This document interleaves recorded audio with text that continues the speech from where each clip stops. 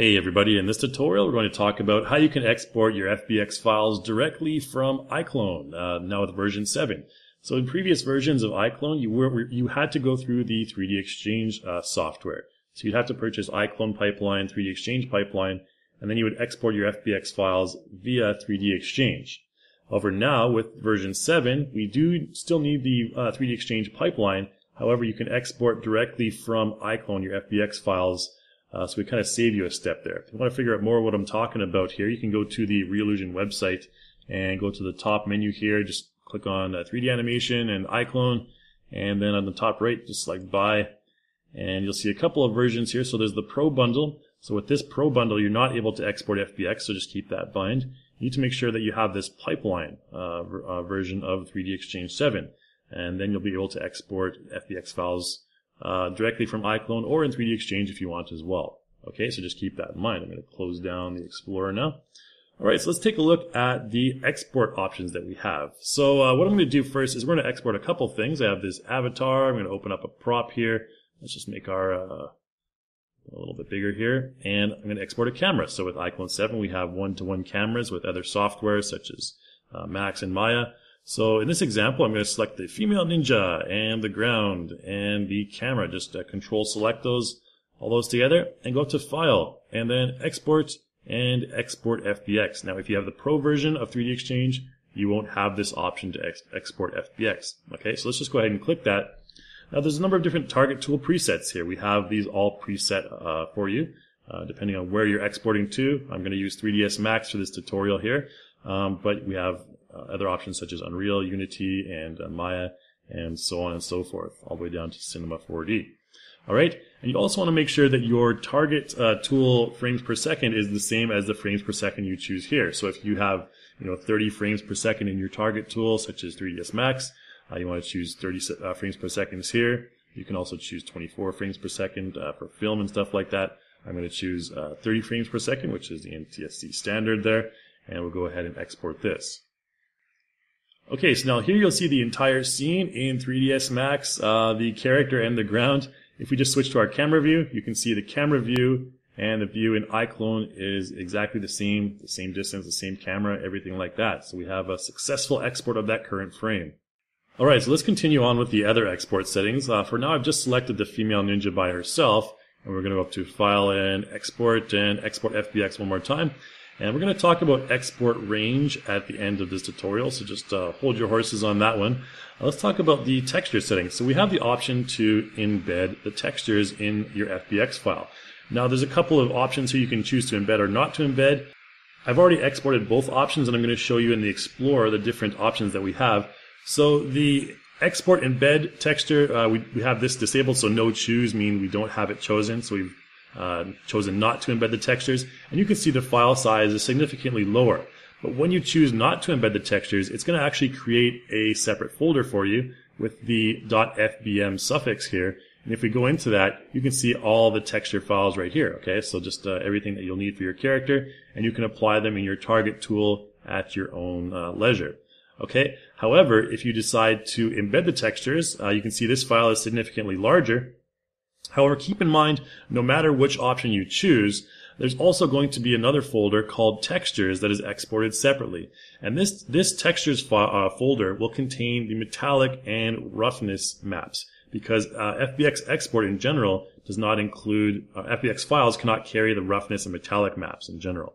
Okay, so let's go to the Textures folder here and take a look at this maybe badge, for example here. Just go further into the files, and you can see it contains a roughness map, a metallic map, and also a metallic alpha map, which is used in Unity for the PBR effects. So if we go back into iClone, we can find those on our character. Let's just go into her materials here and hold down a little bit, go into the badge. So here you can see the badge, all these maps right here, and that metallic and roughness map right there. Okay, so that's basically all the maps that are included. These metallic and roughness maps are included, which I just showed you in Explorer right here, in addition to the metallic alpha map, which is used in Unity. Okay, let's close that down and take a look at our next option here. So again, select the female, export FBX right here. And the next option is max image size. So this one's pretty self-explanatory. You can set the maximum image size if you want for all your the dimensions of all your images. anywhere from 4096 to 256. Okay, so that's really pretty self-explanatory. I don't think I need to go into more detail on that. However, we also have the option here for convert image format. So we can select this and convert the texture files for our FBX to any image format we want, BMP, JPEG, Targa, PNG, and TIFF files. However, you can see that this option below, merge opacity to diffuse texture, this will only be available if you choose Targa or PNG. Any of the other options like JPEG, it won't become available, or BMP, it won't become available. So the Targa and PNG options are included exclusively for Unity and Unreal engines. Now the PNG, if you select PNG, it'll remove the background from your diffuse map. So for example, let's take a look at our character's hair. Okay, we're going to take a look at the hair right now, and go over here. You can see we have this high ponytail, so the base color and the opacity. If you choose PNG on the export, it's going to merge these and kind of use the opacity and the base color. It's going to basically remove the unneeded content or the unneeded texture from your base color. So I'm just going to show you that in the Explorer window right now, if we just open that up. So you can see if we click here, if we have a PNG, if we use the PNG option right here, what's going to happen, I'm going to find the hair ponytail here. This one right here, you can see the diffuse high ponytail. We're going to go ahead and open this in Photoshop. So this is the PNG right here.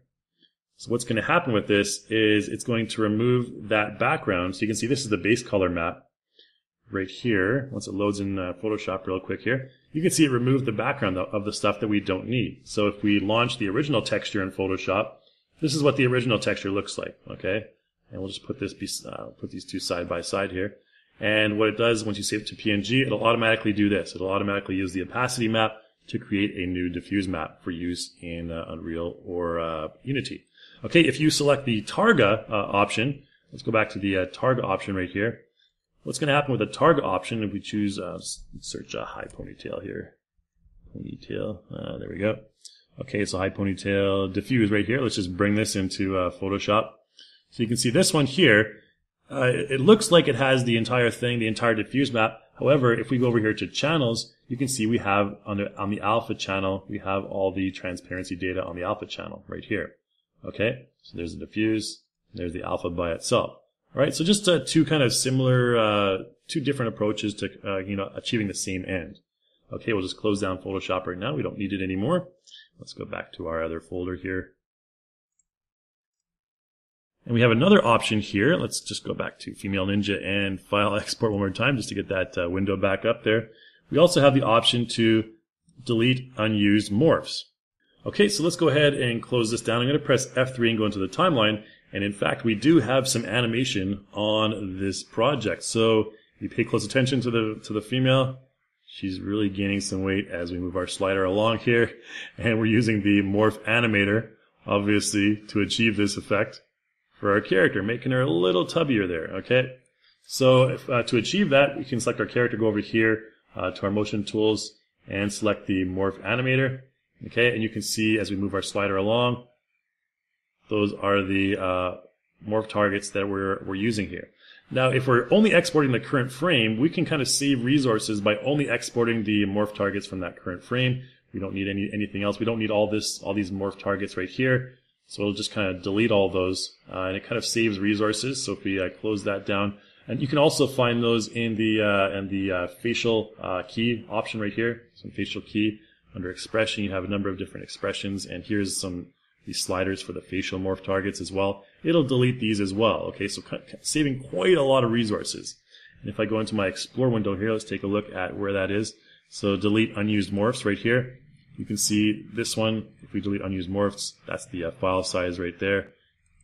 And it'll have the same files and everything like that in there. So that's another option. It almost cuts your file size in half. If you only want to export like a still image for some reason, or still character for some reason, a still model, then that's definitely an option for you as well. So one more option there, the last one, is if we go to export FBX, there's also the option to delete the hidden mesh. Okay, so this character, once you create a character in Character Creator, you always have the option to delete a hidden mesh. So in this particular character, she has, if we make the tight leather pants invisible there, you can see, holy cow, there's nothing there. Where did her legs go? And also with her battle suit, if we take that off, So basically her entire skin body mesh is mostly hidden, and it's covered by the leather pants here and the battlesuit. So there's not 2 layers of mesh. We only have the outer layer of mesh. So it's kind of saving resources. And this is what that looks like in 3ds Max. You can see on the left there we have the lower mesh kind of breaking through, and on the right we have the delete unused mesh, which is the more efficient option for saving system resources. Alright, so in this next example we're going to take a look at the export range. So right now if we export current frame, we have this dude just kind of standing here. He's just kind of like, giving a power pose. If we export the current frame, you can see I've already exported it. Let's take a look at what it looks like in 3ds Max here. You can see, boom, that's it. We don't have any animation. That's basically it. And we also have the option to choose T-pose and reset transform. So if we export that, which I've already done here, you can see the FBX file. If we open that up in 3ds Max, it's going to look a little bit different. So if we go to File up here and just choose, let's go up here to New, go to No. Alright, and File, we're just going to go ahead and import another one in, import that T-pose in. Alright, just choose that. And once that loads in, we need to go down to here and go ahead and press OK. And we'll have the dude in his T-pose. Just that and the reset transform information there. Okay, so pretty fast import. There you go. There's just the character with the T-pose, and that's about it.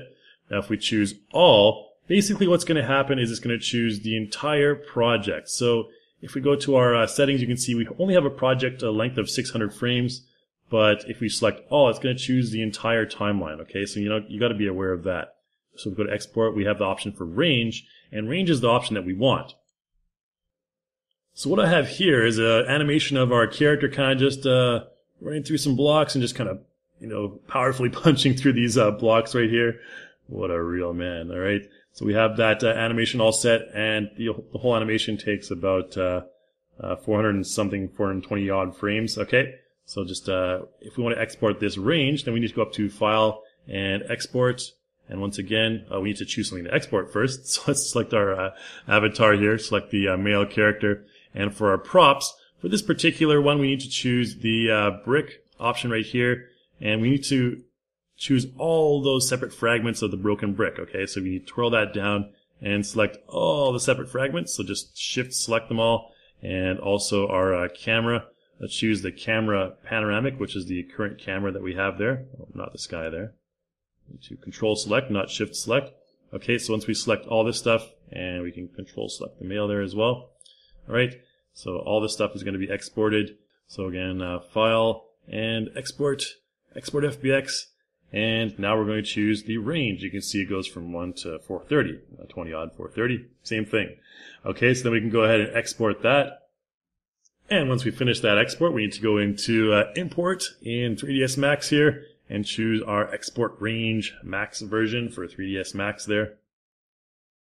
And in our import settings here, let's go down here. For bone conversion, we need to go ahead and change that to convert as dummy. Okay, and then go down to the bottom here and choose our camera, import our camera, of course, and press OK. And here's our animation with the bricks and everything will look like in 3ds Max. If we go ahead and just play this one back, we'll have our character just, watch, you just go ahead and go to our end time. You change your end time to 220 there, okay, in the animation. And let's go ahead and scroll through. Boom. Alright, there we have our dude just breaking through the wall. Pretty cool stuff. We can play it back in real time here. There you go. What a man. Alright, so that's really about all I wanted to show you in this tutorial, guys. Thanks so much for watching. Hopefully you learned a lot about how to export various ranges and various texture versions from iClone directly into FBX format. So make sure you check out our forums as well over at forum.reallusion.com if you want some comprehensive help from other users in our community. And as well, I hope to see you in the next video.